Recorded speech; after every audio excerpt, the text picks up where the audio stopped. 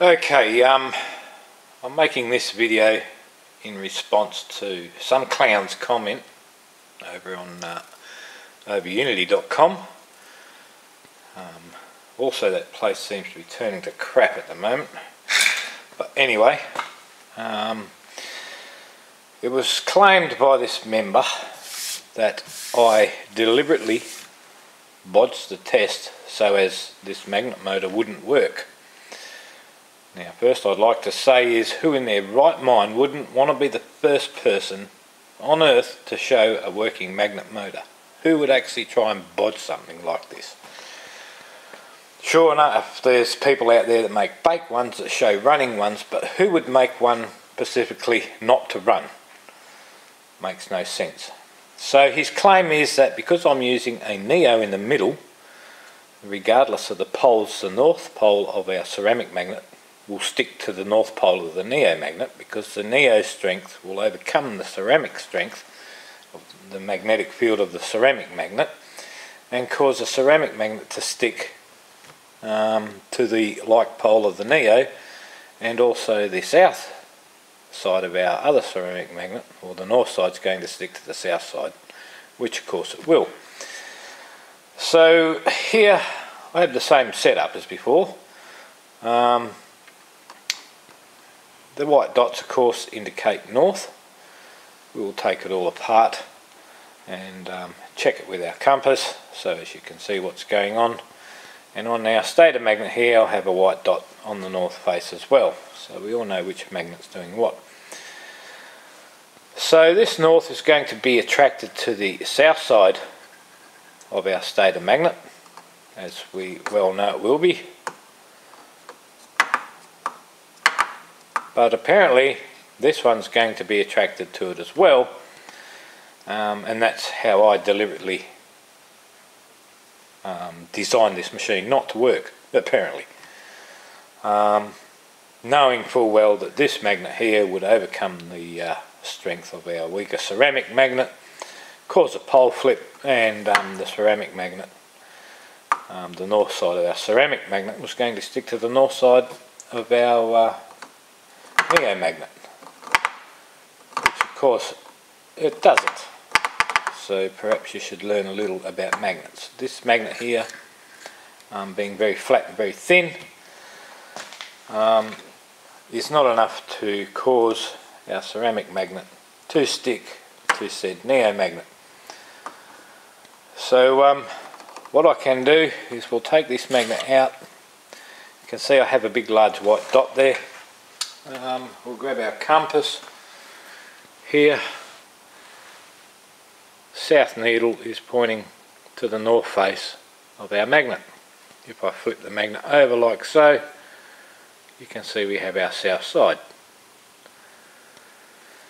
Each one of these rotor magnets, I'll put this one right down the back there, north, north, I hope you can see that, I'll do that again, north, north, and the same on this side again, north and north. And as you can tell, those magnets are repelling each other, so the poles are the same. So our south side was this side of our stator magnet, so we can remove this here wheel. Now we're going to have one wheel, of course, with north. We are going to take our stator magnet with the white dot and put it back in there. So now we have north and north, and apparently this magnet is supposed to stick to that because the big powerful neo is going to overcome our little weaker ceramic one, and this ceramic one is going to be attracted to it. That's how I was supposed to have bodged up the whole deal. So we'll put it right there like so and let it go and see what happens. Once again, now I see no attraction there at all. You can clearly see it's repelled that way and that way because it's going backwards and forwards. Now he says If I take weaker ceramic magnet, I have another one here. Our little white dot there is north. Once again, get our compass. We'll hold our compass here, bring our white dot towards it, and it attracts the white half of the needle, which of course is south, like poles attract.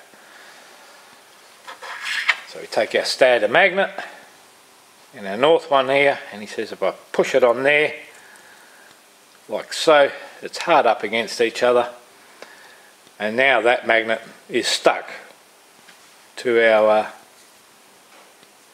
big strong Neo. So I'm going to let this magnet go. Oh, what happened? Now I've lost it. Let me go hunt it and find it. Took off and shot off on the floor over here somewhere. Under the bench. Oh, looks like it's gone forever. But as you can see, that certainly didn't stick. No problem, we got some more here. It's got the white dot on it. Get our compass.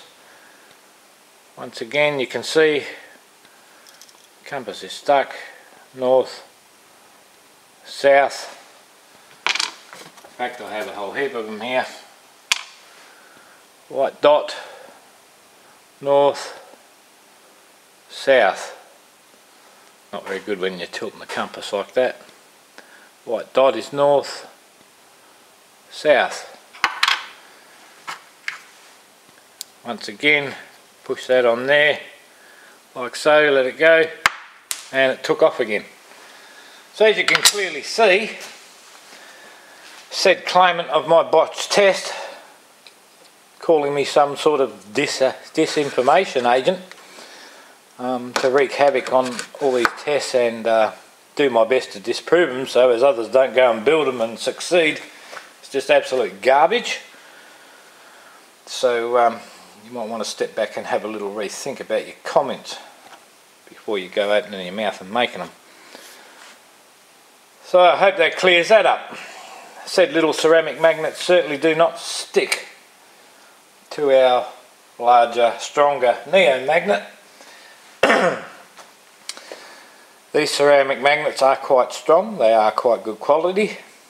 If it was a bigger, stronger Neo magnet and a weaker ceramic magnet, I would agree with you that it would stick, but in this case it certainly does not, and I did not try and botch this test up because I, as much as anyone else, would love to be the first person to present a working magnet motor. Now the other thing we need to clarify, this setup here in no way represents the outcome of the inventor's original setup, because it is different. This is my spin on it, and I just wanted a rotary version instead of linear slides, which is quite complicated to make, so this in no way reflects as to whether or not the other system will work. This was just my take on it, and I need to make that very clear. So there you have it. There was no bodging the test up. I have been working with magnets for quite some time. Now, I do know their limitations and which magnets to use in what situation, and that's about the size of it. So yeah, I hope that clears that up with everybody. I in no way tried to make this test not work. In fact, I spent a lot of time trying to make it work. In this situation it simply doesn't. So there's been comments we should add more magnets to the rotor. That's really not going to make any difference. If you can't get it to work with a couple, you're not going to get it to work with 1,000. Equal and opposite forces are still existent in this design of mine, which, like I said, does not represent the results that may be had from the inventor's original design. Thanks for watching, and yes, we're going to go and stick some more magnets on there anyway and have a go. I believe I already know the outcome, but some have requested it, so that's what we're going to do. They should be arriving this week sometime. They're Neos in this case, not quite as thick but a little bit stronger, so we'll see what happens there. Thanks for watching, guys.